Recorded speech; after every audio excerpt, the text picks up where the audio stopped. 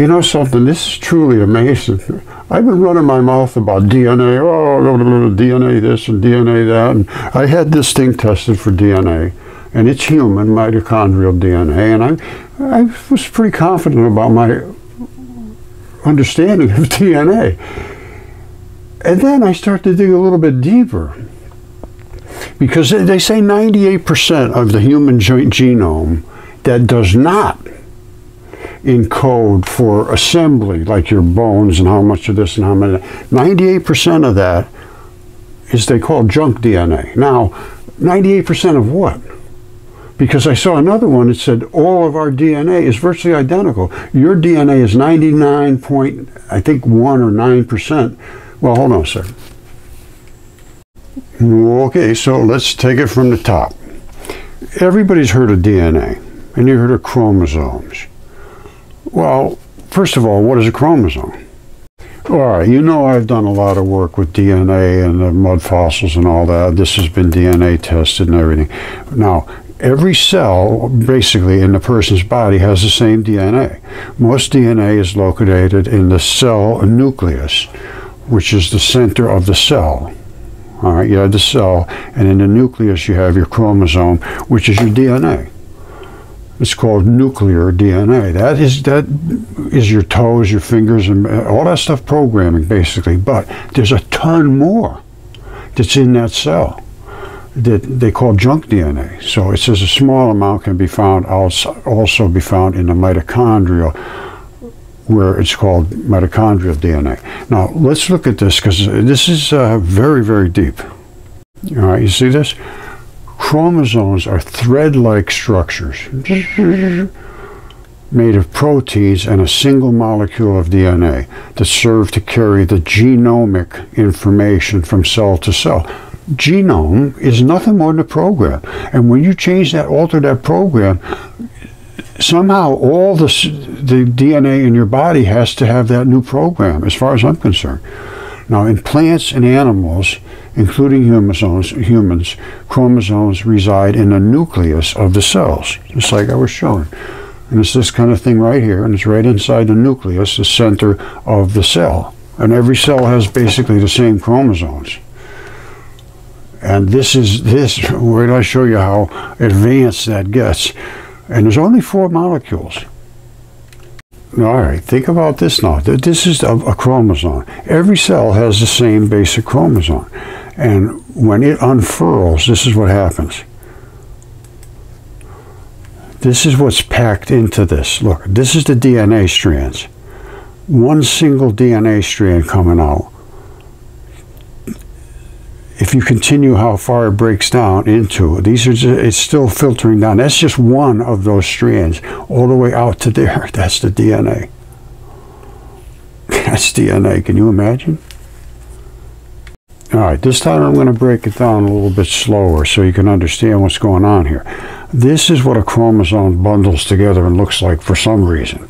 But inside of these, each one of these, there's a bazillion miles of DNA strands.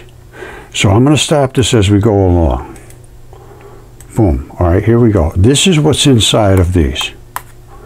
And we're going to strip down until we take one of these strands, but you can see there's a lot of that single strand. But it breaks down into one final strand. Now, we're going out down that strand and watching what it turns into. All right, so this strand is unwinding its own self, and inside of that unwound part is this. These are the CTAGs, and they're on a sugar phosphate backbone, and they basically glue like this and that, and that's all they can do is go a certain way. It's not all that complicated, but it's not well understood. So now we're coming way out to the filament, out to the actual DNA double helix. You see that now? That can strip sideways like this. You can strip that wide open just like a zipper. And when it comes back together, it will be exactly the same as it was when you pulled it apart. And that's because of the way they can only hook back together in a certain configuration. So only, I think a C can go to a G and a T to an A. So when you rip them apart, they have to come back to find the other guy that they're supposed to be attached to. It's unbelievable. And when you see how tiny these things are, look at this.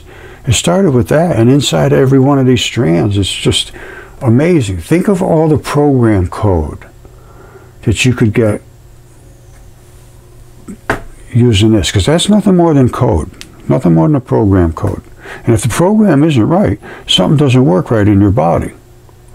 And it could be structural, it could be something to do with your nerves, it could be all kinds of different things.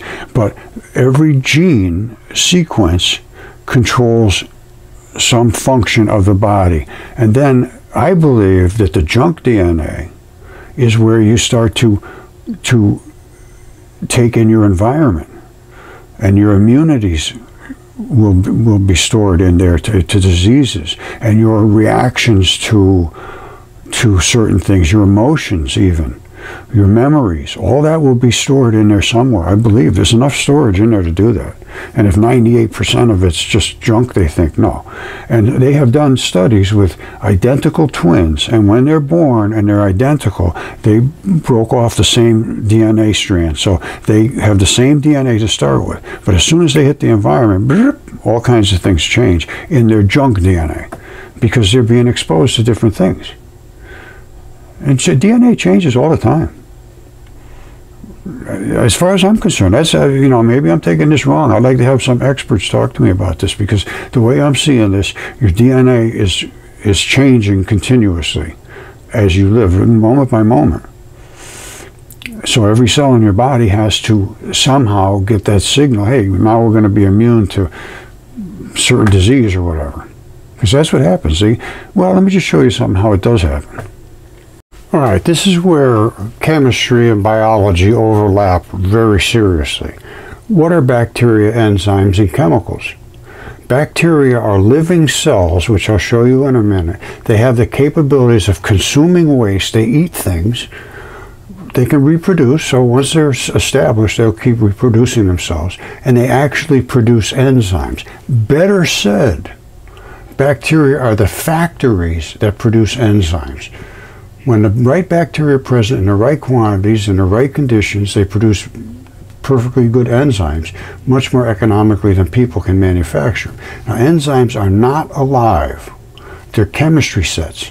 They're complex chemicals produced by bacteria. Bacteria are the factories.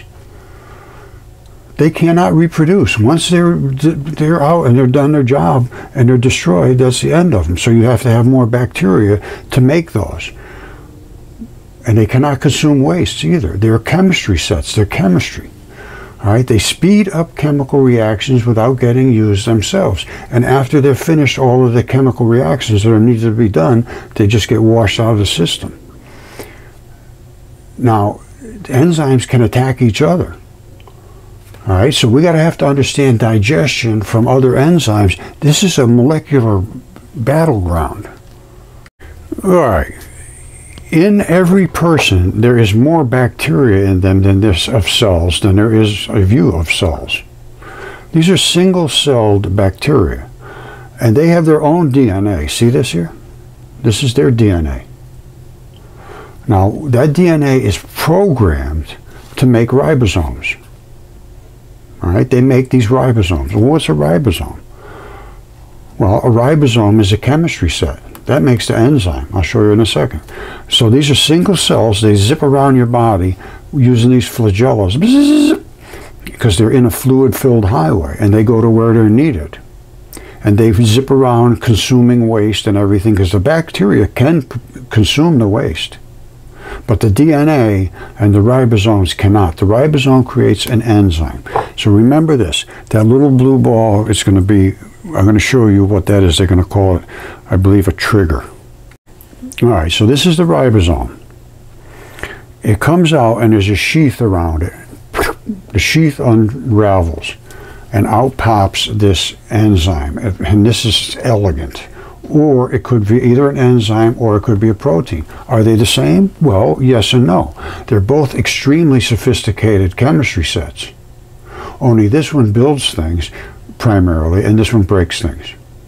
An enzyme is is a destroyer of food products and so forth that come through your body. You can't absorb fats and carbohydrates and all these other things until they're broken down.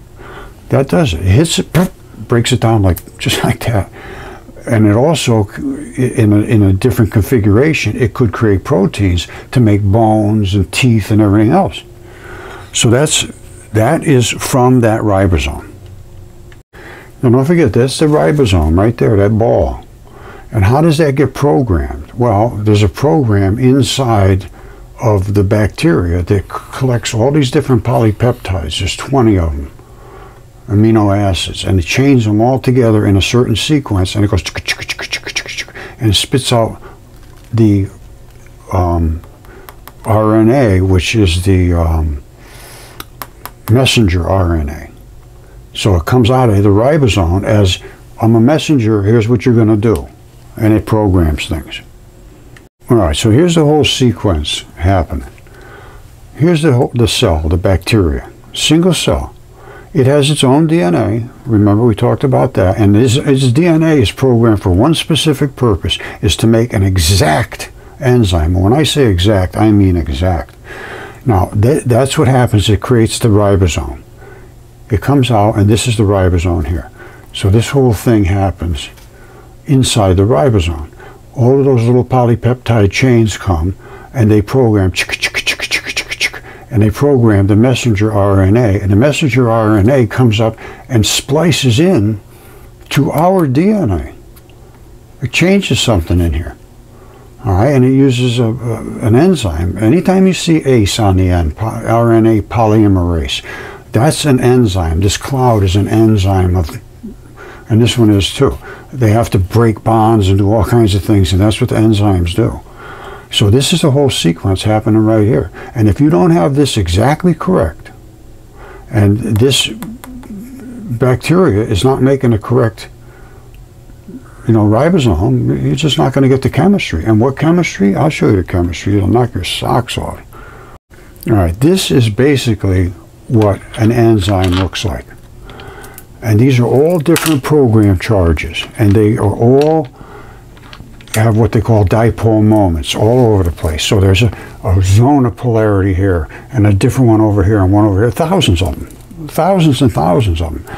And when it comes along and it finds another chemical that matches that description that it wants to break, it just goes click, and it's done instantaneously. It's called click chemistry, and this one doesn't get used at all. This one gets, you know what I mean? In other words, this is the enzyme. It's floating around through your body looking for something that it wants to break, but it doesn't break at just anything. It has to see this particular chemistry, right, exactly identical to this, and it will come up and go click, and this will go blah, blah, blah, and that'll be it. And then they'll just go on and break another one and break another one. So sooner or later, I don't know what exactly happens to them. Whether they just float around forever, I don't think so. I know catalase does. But anyway, catalase is another enzyme, and that disassociates extra oxygens, which they call reactive oxygen species. They cause damage to things, and they have to get rid of that extra oxygens. That's what catalase does. And that's in all plants and animals, catalase. And that's how I test for the blood. It's right in the membranes. It's saturated with it. So anyway, that's what an enzyme looks like, and that's pretty elegant. Now, if you don't have the bacteria, you're not going to get that. And if you need that enzyme for a certain purpose, which you're going to, you're just not going to have it. So now somebody else is going to have to try to fill in. And that's when you get, they call it cytokine storms. They send a whole batch of stuff. They say, I don't know what to do. Well, send them something else down there and see what happens. And before long, your body is attacking itself because it just doesn't know what to do. You don't have the enzymes. That's the way I'm seeing it. And I'm pretty sure that's the way it works. I think I'm just going to leave it at this. As I told you, enzymes. Without the enzymes, you're done. And if you don't have the bacteria, you don't have the enzymes. Now, there's 4 main enzymes involved in DNA replication. Are DNA helicase, RNA primase, DNA polymerase, and DNA ligase. All the ACE. These enzymes work together to open up the strands of DNA and replication bubbles and copy the DNA strands semi-conservatively. Now, I believe they're talking about insertion of DNA strands. Hold on one second. Yeah, I believe what they're talking about right here is the insertion process. You know, you have to be able to create the correct enzymes. And then you have to be encoding them into a messenger RNA strand. And then that has to have an enzyme to break open this. That's what it's doing. The polymerase is cracking the bonds on them. Open up, and it lets this in. And once they're stuck together, that's it. From now on, you're going to be immune to that or whatever it is. And I also believe your emotions, your memories, and all that stuff somehow is being programmed. And it may be a whole different sequence of programs. I don't know. But, you know, your memory, I believe, mine's fading. I can tell you that right now. But when it worked well, I don't know exactly what the transfer of information was, but I could remember things pretty good. I still do all right, but I can see it's on the it's heading down the hill. Anyway, I think I'm starting to fully understand the functioning of this DNA, and this is nothing more than machinery. Basically, this is a programmed biomolecular device. All life. Somehow this is programmed. I mean, this is so programmed, it's just unbelievable. And when these enzymes react, they say they speed up the chemical reaction. It's called a catalyst. You know how fast it speeds it up? In less than 1 second, in about a quarter of a second, it does more chemistry than it would take years to do without the catalyst. Or without the catalyst. It would just go, it's done.